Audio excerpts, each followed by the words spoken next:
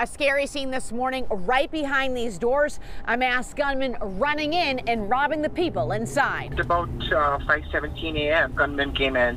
He was dressed up in a Halloween outfit with a rubber mask and came in, easy smash and grab job. Just came in with a gun, showed me the safe, called the money in the register and left. The owner of the New World gas station didn't want to go on camera out of fear of this man coming back, says this happened quickly. That's terrible.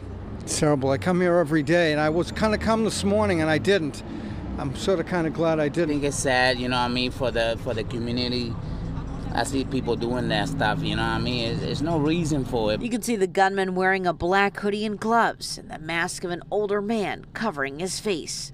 The owner of the gas station says what scares them the most is that they're left to wonder who is really behind this disguise. You don't know who's behind the gun, pull the trigger and, there goes the life.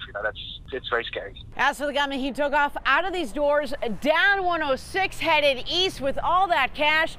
Anyone with any information obviously has to call police ASAP. In Easton tonight, Kelly O'Hara, WCVB News Center 5.